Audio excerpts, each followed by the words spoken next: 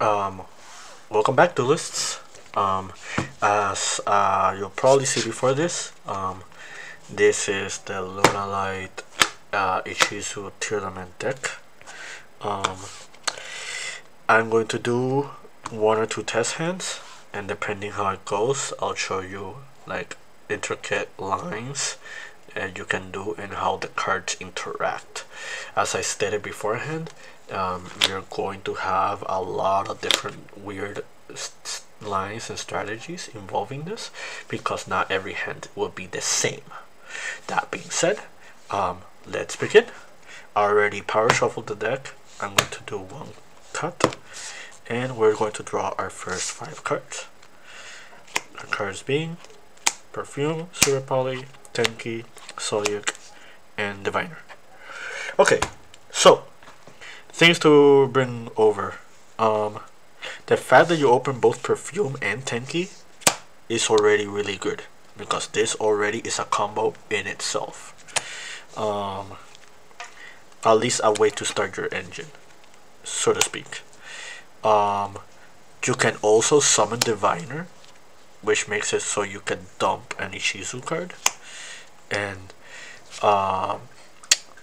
also that's a way to start your strategy. Let's do the Ichizu line first.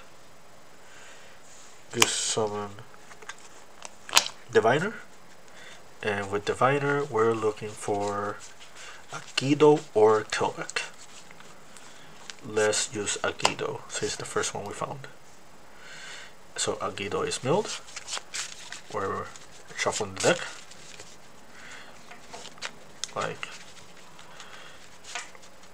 there's a lot of variance that's going to go on here. For all we know, we might not build anything, and our hand might end, and our place will end up in here. But let's find out.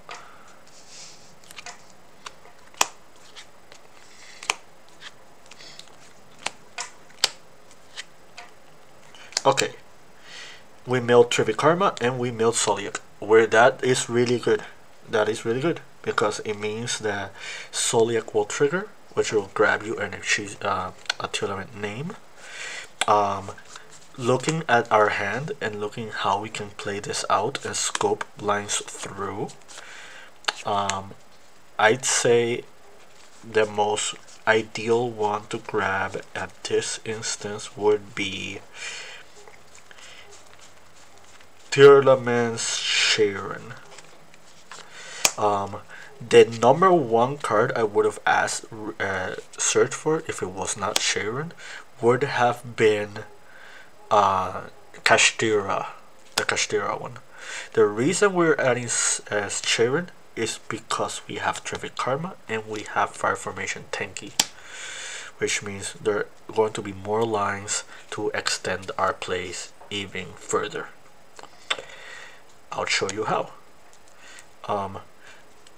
Before we continue, we're going to do Trivikarma's effect, and we're going to add. We have a myriad of options. You can add Tearlaments Scream, or you can add Primeval Planet. I think Primeval Planet is the most ideal one to search for. Like, the number 1 reason for that is because we have an Ichizu shuffler already in our graveyard. So this turns this into an interruption if we ever cycle through our fusions or Tearlament names. The other reason for this is because it gives us another monster to work with. That being said, Perlino's being added, and we're going back with our 7 card hand. Yeah. Now we're going to activate Fire Formation Tenki. Fire Formation Tenki, and this instance is going to grab us specifically Lunalight Yellow Martin. You'll see in a second why it's Yellow Martin specifically. Shuffling our deck, cutting it. we'll put our deck here and we will proceed.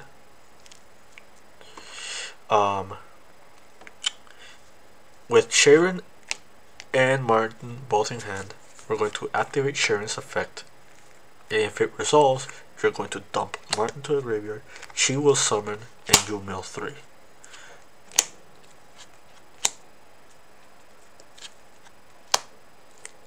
Okay, so this new chain is going to, the following will happen. You mill Tearlaments Kashtira, which will mill you 2 more cards. However, you sent Yellow Martin with Sharon's effect, which means Yellow Martin is going to grab you a Lunalight spell or trap. The only viable target that we have is Serenade Dance. Please take note that Lunalight Perfume does not actually say Lunalight Perfume. It says Lunalight Perfume, which sadly means it's not a searchable Lunalight card. It's just one of those things that Konami made for Konami reasons. Pretty much just trying to make the deck fair, I guess. That being said, this is our hand now. Now Tearlaments Kashtira will resolve. We mailed Perfume. That's really good, because already having Perfume in graveyard means that we don't have to use the Perfume in our hand to search other Luna names. What you can do now is you can activate Perfume to dump Serenade Dance, and with Perfume you are going to add Lunalight Tiger. The reason you're adding Tiger specifically is because this is a Lunalight name you want in rotation.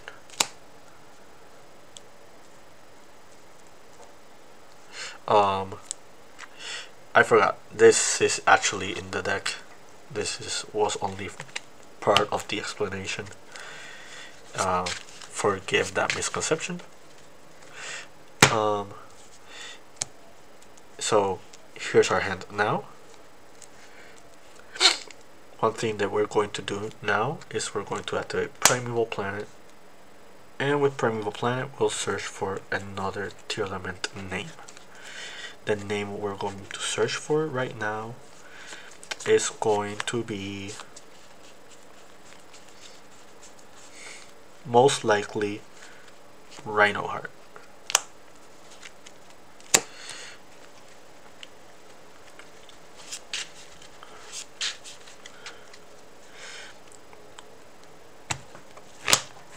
So now what we're going to do is, we still have a lot of plays, we still have a lot of lines, we still have a lot of possible end boards.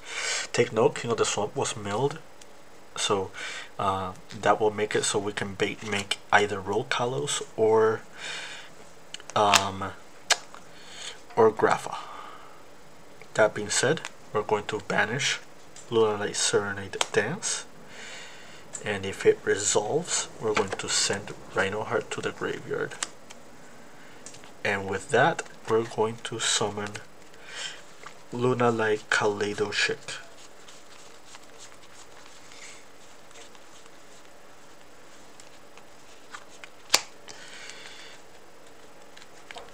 In a new separate chain, Tearlaments Rhinoheart is going to trigger. Note, we're triggering this because we have Soliak in hand.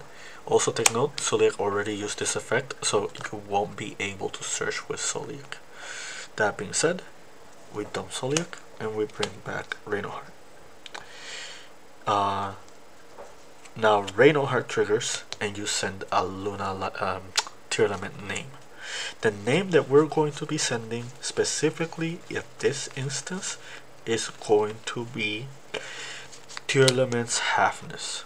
The reason it's specifically Halfness is because Sharon is already in the board, Tearlaments Kashtira was already being milled, and you want to hold Tearlaments Merly for a line that involves Sprite Sprint. That being said, halfness is being sent to the graveyard, and halfness is going to trigger. Halfness trigger is going to fuse.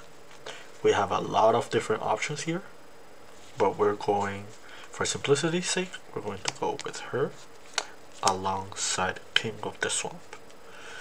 Take note that this is our 5th summon, so whatever you end up summoning here is going to be able to play through Nibiru, the Primal Being. That being said, I think the monster we're going to summon is going to be Tearlament Roll Kalos.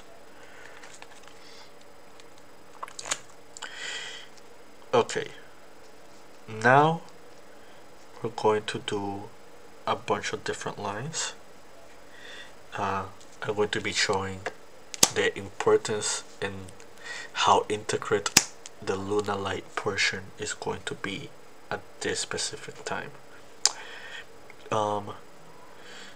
The first thing we're going to do is we're going to grab these two,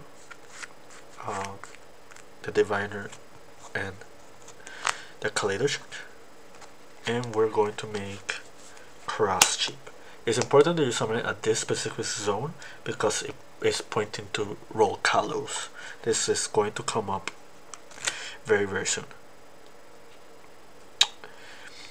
That being said, we're going to activate Lunalight Tiger. You're going to use Tiger's effect, and with it you're going to bring back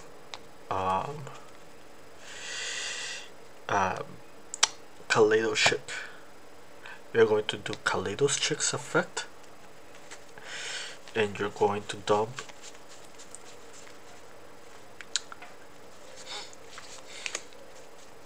Tearlaments, Lunalight Black Sheep. What does that tell you? That tells you that we're eventually going to go on a line that involves sprint. That being said, you're going to trigger Yellow Martin, and you're going to bounce back to your hand Lunalight Tiger. With these two, you're going to overlay, and what you'll end up doing is you'll end up summoning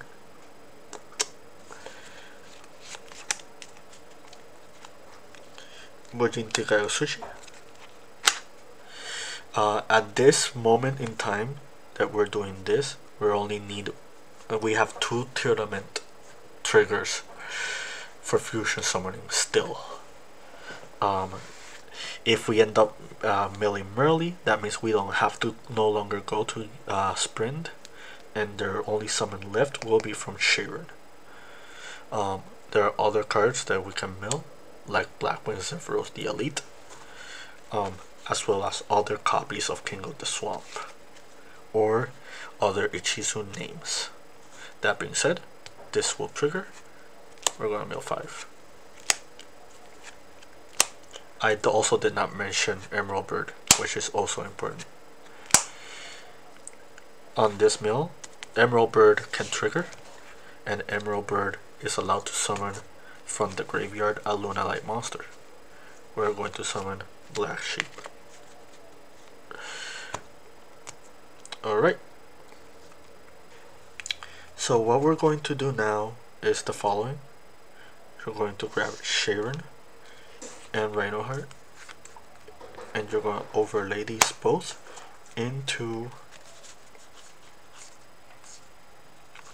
Time Thief Redoer.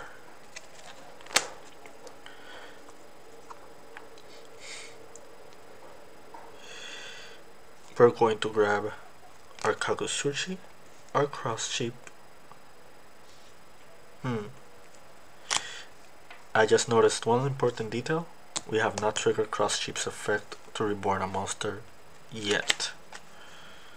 So before that is done, what we're going to do is we're going to grab Kagusuchi and Black Sheep.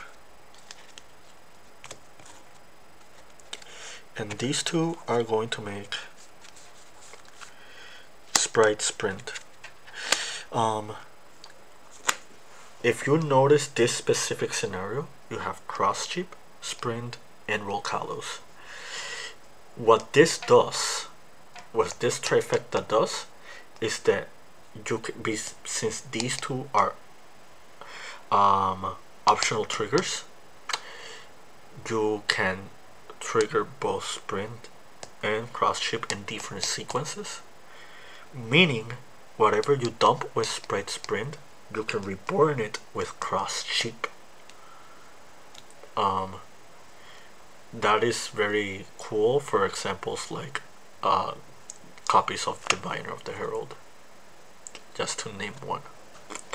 That being said, we're going to do cross ship 1, sprint 2. Sprint is going to send us Tearlaments Merely to the graveyard, and cross ship is going to summon from the graveyard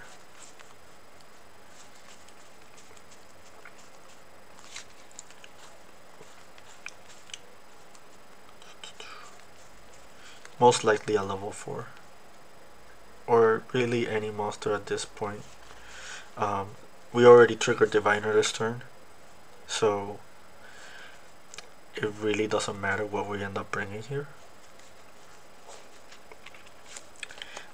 unless you want to specifically make something like a rank 4. In that case, we can summon a level 4. Let's summon Agido. Now Tearlaments Merely will trigger, and you can fuse her with another King of the Swamp that we milled, or you can fuse her with something else. I'm going to do something else, so I'm going to fuse Merely alongside Danger Nessie. So these two go to the bottom of the grave, bottom of the deck. We're just going to do one more light shuffle just in case. These are the two names, bottom. And we're summoning Garura.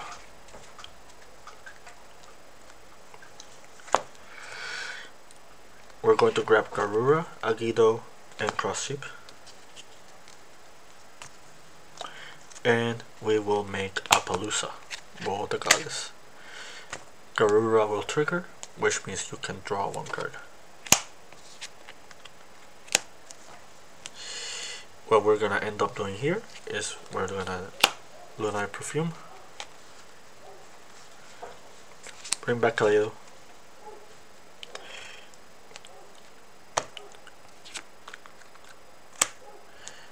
activate Tiger, again in the skill. Tiger is not a hard once per turn, it's once per turn per skill. That's why the card is limited. And as if you're noticing a pattern, we're kind of abusing its effect. So you bring back Emerald Bird, and then these two will overlay into another rank 4. Our rank 4 of choice will be Abyss Dweller. So let's summarize. You have 3 negations out of Appaloosa. You have hard negation from Kikalos. You have a bounce from Sprite Sprint, utilizing either Redoer or Dweller. Redoer can tag itself out using Sharon as the material, meaning that in your opponent's turn you can fusion summon using Tearlaments Sharon as a monster, which is also really cool because if you remember, we still have King of the Swamp. Adding to all of that, you have the Floodgate effect from Dweller as well. And one more detail to mention is during this entire process we milled Modora, the Sword of Oracle. So if on worst case scenario, you can use Modora as another interruption. this will be all. This is gonna be it. We can keep doing different hands with different scenarios, but I think this is a really proper showcase of how both the Lunalight strategy and the Tearlaments strategy both bond together, and they make this very, very possible. I hope you enjoyed this portion. Feel free to share, grab more insight, and yeah, like, Tearlaments not dead, guys. Like, there are going to be a lot of variances and a lot of interruptions that will not make all these boards like happen. But if boards like these do happen, it kind of just shows you how powerful Tearlaments is still, despite all the hits. That'll be all. Until next time.